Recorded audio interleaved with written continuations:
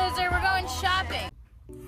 Hello everyone and welcome back to Keeping Up with Ken. Today is my first day of winter quarter, which is the second quarter of our year at Stanford out of 3, even though it's a quarter 4 system. Today I just want to tell you guys about my last quarter, my first quarter here at Stanford, what I thought of it. Oh, B. Too bad you weren't invited to Nate and Tripp's lunch. How it went, and then preview my second quarter here at Stanford. I have a little list that I made, and I will tell you guys the exact order of what I'm talking about, so you can skip to a certain, you can actually see, I'll make a little guide down there. You can skip to a certain position if there's a certain thing that you want to know about. But here's the order of operations. The first one is classes I took last quarter. Second is how they went. The third is Stanford's winter plans, which is gonna be the bulk of what I talk about, and how they are changing them, what they originally were, what fall originally was supposed to be. Then it's going to be my winter quarter plans, how I think my winter quarter will go, and then the 6th will be summer internships. So there are plenty of things that I have to cover in this video, so feel free to skip around if you'd like to or watch the whole thing. Again, thank you guys all for watching my channel. I love each and every one of you, and even if you don't think I read the comments, I read every comment, so please, like, if you have something to say you can say it in the comments and I'll be sure to read it. I promise you I do read them. To begin, the classes that I took last quarter, I was in 22 units last quarter, which is above the technical maximum that students in the freshman year can take. However, it was okay, they allowed me to do that because technically 2 of those units were taken over the summer. I wasn't actually taking them in that quarter. So they're like, okay, it's technically 20 units, so you're gonna be fine. That's the actual maximum limit for freshmen. So I was in a math class. I was taking Math 20. I was taking an ESF course. They're called Education as Self-Fashioning. Highly recommend it if you are going to come to the school. If you are interested in this school, look up the ESF courses. Best decision I ever made so far at this school was taking ESF. It's a 7-unit class, and basically it covers all your freshman requirements in one class, right? It's 1 quarter, 1 class, 7 units. It was a 3-unit class, really, but it was like masquerading as a 7-unit class. And I took that one, met a really fine group of people. I love them so much. We really bonded over that class, and yeah, that was my freshman year writing class. Then I took an introductory seminar in material science. It was about patents, super interesting, really enjoyed that class. The professor was super cool, he was very nice and gave a lot of very interesting lectures. Oh, I took a CS class, CS 106B. It's a staple class here at the university, so CS 106A is the first in the 106 series, 106B is the second, 106B is the first class that counts towards the CS major, and so because I took AP Computer Science in high school, I was able to take 106B and not have to take 106A first. That class was super well done, brilliantly taught. The professors are super duper informative. They really are helpful for students. There's lots of different resources for students who are struggling. And so I had a great time in that class. It was, yeah, very well taught online. CS classes typically are. Yeah, I was like super happy taking that one. It was my first experience with C++ in a class. I've learned C++ before, but it was my first experience in a class. And that one was just like, it was a great class. What else did I take? Let me actually look at my schedule. I'll tell you guys what else I took. Okay, that was actually all I took. So, oh, Edges. So EHJS, it's through the Black Community Center. It's just like a mentorship program. It's 2 quarters long, 2 units each quarter.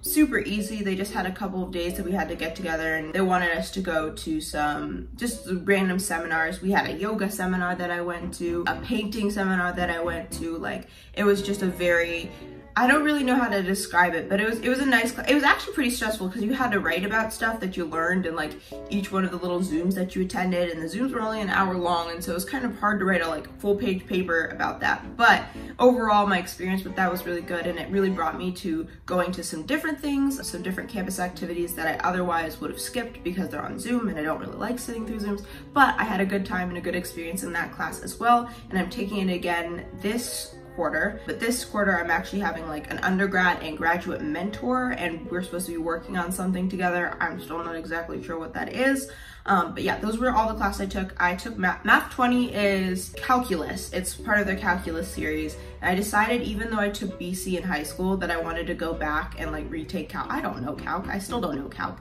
And so I wanted to go back and retake calculus, also because I'm a little scared of high-level math classes, and so I'd rather take those at my own free will rather than be forced to take them because I needed math credits for my major. So I'm taking those classes now. I'm taking calculus now, and then I'll be taking vector calculus next quarter. But yeah, that is overall the classes I took last quarter. It went perfectly fine. I have above a 4.0, so I'm doing great. I'm very happy with what I got.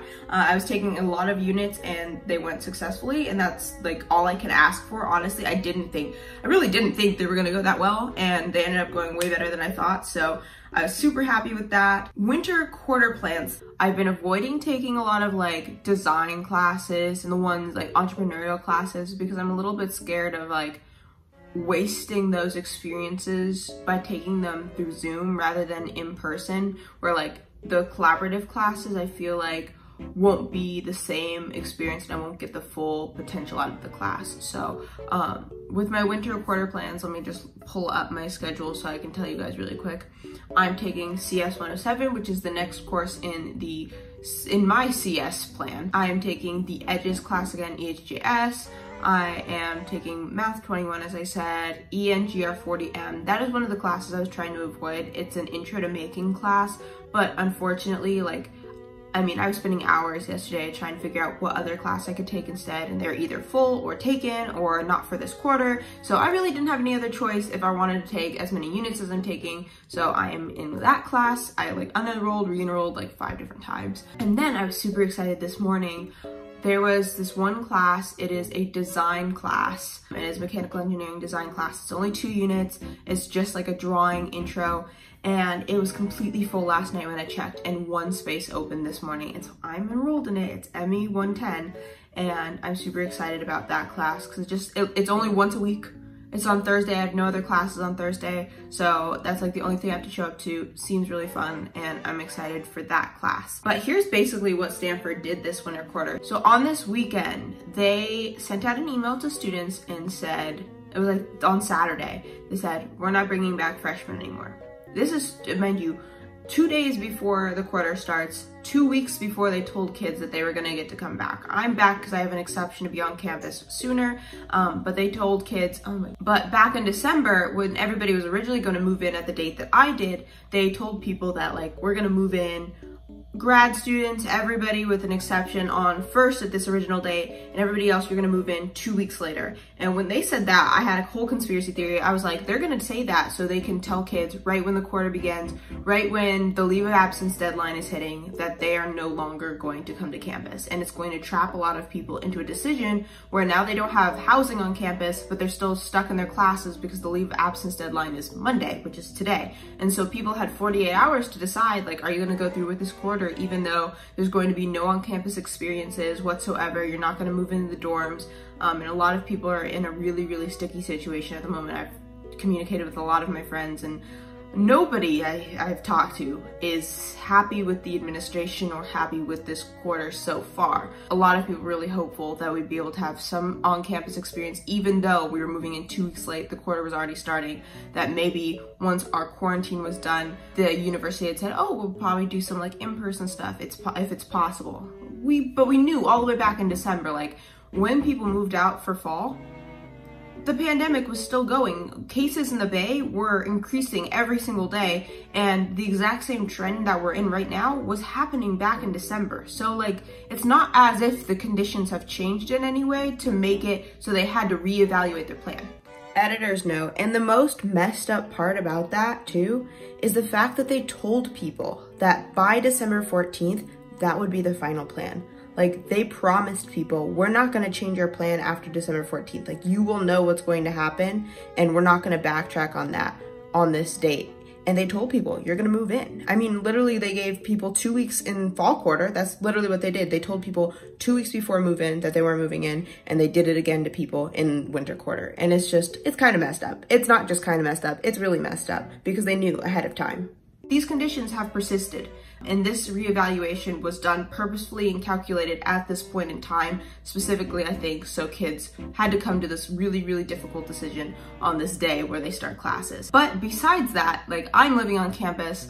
There's rumors going around that they're gonna consolidate the dorms, which also pisses a lot of people off because they deconsolidated all of us out of the graduate housing because they wanted to make more money by bringing more students back onto campus. And so they spread everybody out, made us all store our stuff over break in storage bins, gave us no help moving ourselves back in across, like the campus is large, it's a 12-mile campus, and they said, like, take your dolly and you gotta drag it a mile across campus if you have to, and you gotta move yourself back in. And then on Saturday, which is the last day of move-in, they told people, we might consolidate you all again. We don't know what that means. We don't know where, we don't know when, but if they're trying to move me out of this dorm room and it took me 10 hours to set this up, they're gonna have to evict me first. I'm not moving myself out of here until 10 weeks are over. So they made that decision and we were all strongly against that decision, and now they need the repercussions of it and they shouldn't be making us pay for those. So that is my thoughts on winter quarter. Then moving on to my summer internships. So last week I had my interview at Google. I am interviewing for the Google STEP program. I'll find out about that in a couple weeks. I do have a secured internship at Amazon for the summer. So depending on which one I choose, or if I get Google, I will have the option between Amazon, which is offering a hybrid experience, or Google, which is a completely virtual experience for the summer. I'm not really sure which one I'll take yet. I'm also trying to live on campus over the summer because I'm allowed to do 5 units during my flex quarter. That's what they're calling break this time. And so because I'm able to do 5 units and my internship would be in the Bay, I would prefer to just live on campus. It would be much easier to stay on campus, and freshmen are going to be on campus this summer. So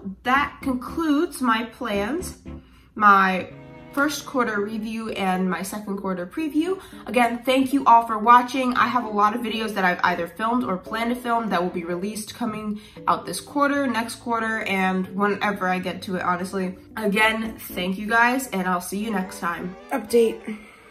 I'm sitting here in my dorm room. I just got done with the first, like, introduction of all my classes. Not even all of them, actually, just 3 of them today. And I already am feeling my mental capacity breaking, shattering, if you will, into pieces, and I'm not sure I can take it. So I think I'm gonna drop my engineering class.